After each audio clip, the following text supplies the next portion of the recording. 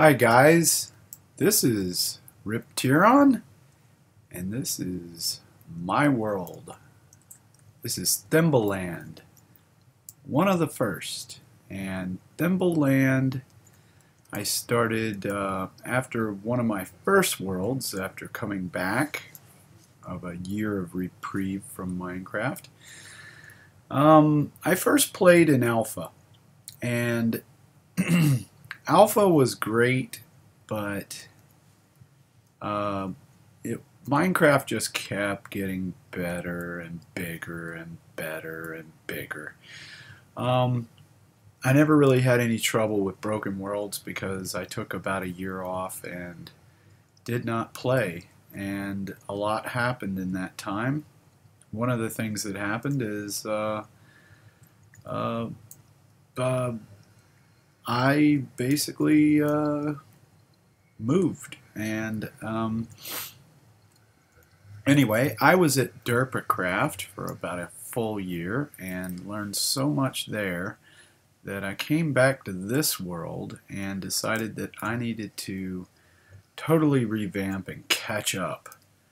This world was started in 1.6.4, and I've played it since then, and I've done two major upgrades, one to 7.4, and the biomes exploded around me and really kind of screwed up the game for me in that regard, but I'm dealing with that. And the other thing is that because the biomes is so huge, I have to do some major work in the Nether. After coming back from Derpacraft, I learned, like I said, I learned so much there that this world got way behind. I did not have any beacons. I did not have an iron farm. And by the way, this is a 28 village Tango Tech iron foundry design. I just could not build the full 60 or 44 village version because the platform was stuck in the side of a mountain, and I did not have beacon power at the time, so I needed desperately to get this thing running. And maybe in the future I will redo it, and well, I've redone it 3 times actually. One thing led to another. I got cut off in the Nether and power went out, and I lost the village. It collapsed when I came back online. Anyway, I've done lots of renovations around here. As you can see, there's lots of new things to look at. Here's where all the poppies go.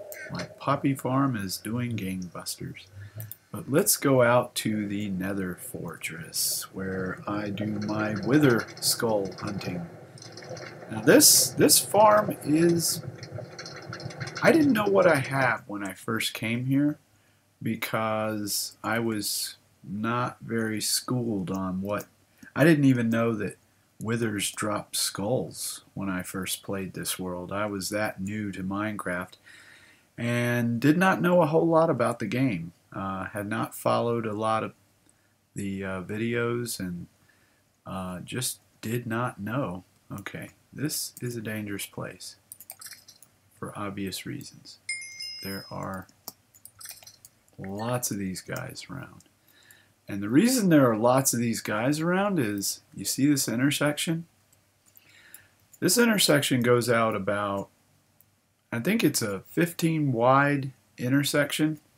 In other words, from here on out to about the middle of this one and this one, this is 2 intersections, and somewhere in the middle there's a dividing line. But when you get 2 of them butted up against each other, the intersection goes from about right here all the way out, and then it squares itself off right about here, and then it goes all the way out here and all the way out here. All this is spawnable for withers and anything else. Well, there's not just 2 of them. There are 3 and 4 of them out there. I'm not going to go over there because these guys will light me up. I don't have a fire resist potion at the moment. Anyway, just wanted to show you my fortress. There is so much out here. I got beacon power, and it's great and all, but it keeps me alive. I got strength, regen, and speed, and I also have resistance. So I am really set for fighting withers out here.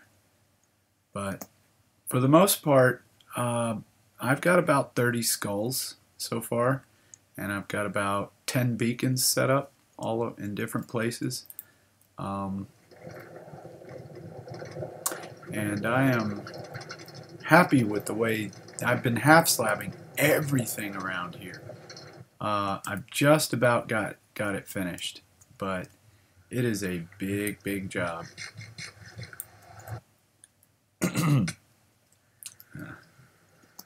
So, yeah, I've gotten about 3 stacks in the last 20 minutes. There is so much out here. Like I said, I have been playing Derpacraft, and I got off of the videos simply because I could not upload them. And I'm making this short, quick video for you because I want you guys to know about Derpacraft resetting on the 26th. Look for some new videos for Derpacraft. I'm going to be making them and saving them. They may not be uploaded. I need to get a new license. Aw. Really? That did not just happen. He spawned right down here in this dark area. I've got to take care of this. This is not good. I thought I did take care of all this out here. I tell you, I've been chopping down trees like there's no tomorrow. And the reason I've been doing that is for coal, because I need coal badly. I have lit up the entire world. It seems that way anyway. I've got to get rid of these spots because, like you just saw, I can't have myself getting shot off a train. That's bad. Things that are bad. Okay. Oh, darn it. Get rid of that.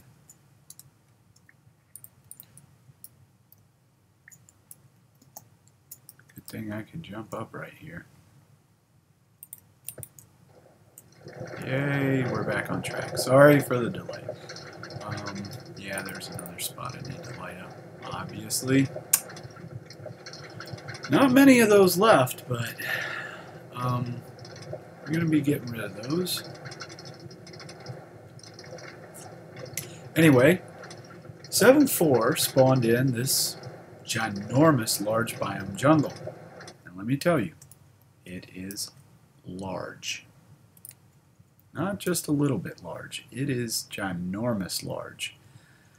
I started this world up in a same seed and flew around and looked at it in a mist, and my entire 6.4 world is engulfed by jungle.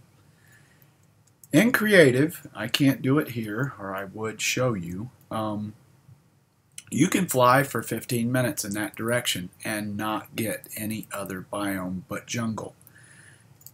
Pretty much in any direction around spawn, there is at least 5 minutes of flying in jungle. It is that huge.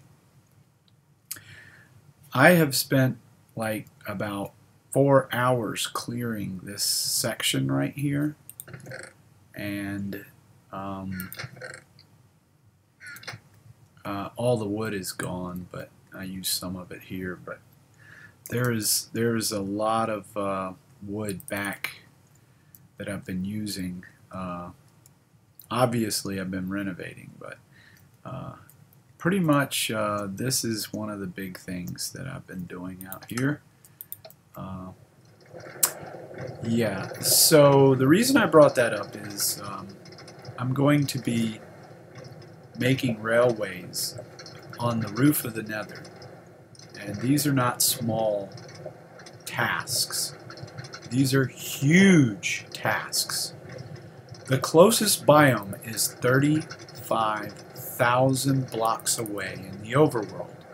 That means that it's about 3,500 blocks in the Nether. I'm not going to attempt to do that except on the roof of the Nether.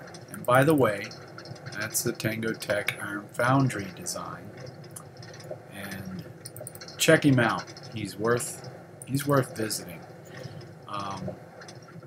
But anyway, the entire thing of this is you need to upgrade your tools, then get yourself beacons, and then do yourself some strip mining because, oh my goodness, I have had so much happen in this world. It's unbelievable.